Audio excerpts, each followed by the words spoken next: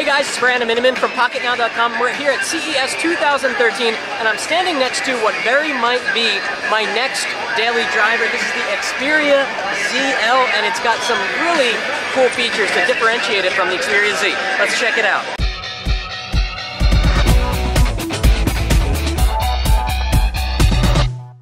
Okay, so according to Sony, what makes this phone interesting, beyond a couple... Alright, let me do that again.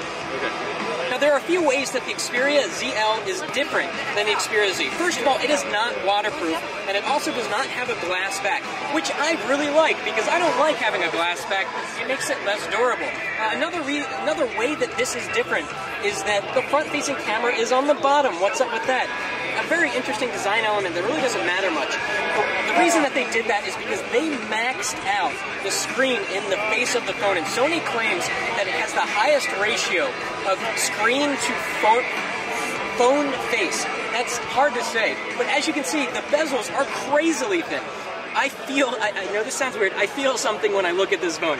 It just is so futuristic looking. Around the back, we've got the same 13 megapixel camera. We've got a little butt flap here, which has butt flap, lovely name. Yes, butt flap. We've got the space for the space for the micro SIM card and the micro SD card, which is great. Expandable storage. Now the battery on this is a little bit smaller than the Xperia Z. The Xperia Z was 2400 milliamp hours. We really didn't mention that. So this is about 2370 milliamp hours. And so everything else is the same here compared to the Xperia Z. We've got the 1080p screen, which is 1920 down by 1080 across. The same amount of pixels that's on the TV hanging in your living room, most likely. It's got a 440 ppi, and I gotta say, the screen actually oddly looks better on this, and maybe it's just me because I'm freaking out about this phone, but it just seems to have better viewing angles and slightly better contrast. Now, another thing to notice here is that we get an LED notification.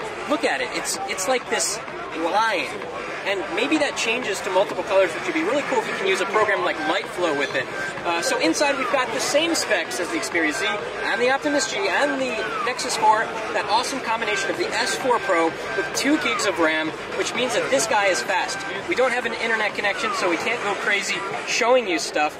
We've got Android 4.1, we've got the Jelly Bean in the house, and let's jump into the camera and you'll see what I mean. That the position of the front-facing camera really doesn't matter, because look, you hold your hand here, you hold your hand here, and that might happen once in a while where your hand's covering it up. Say hi to everyone. Hi, hi, hi. And back to the front.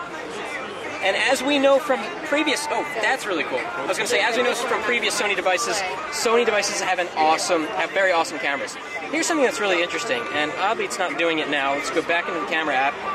Check this out. It takes up the entire frame, then we get these 3 dots, and if you tap the 3 dots, boom, that little guy pops out with those on-screen Android buttons. So this is the Xperia ZL. I'm really looking forward to it because, damn, look at it. A lot of screen on a phone. Kind of reminds us of the Razr M a little bit. That's it for now.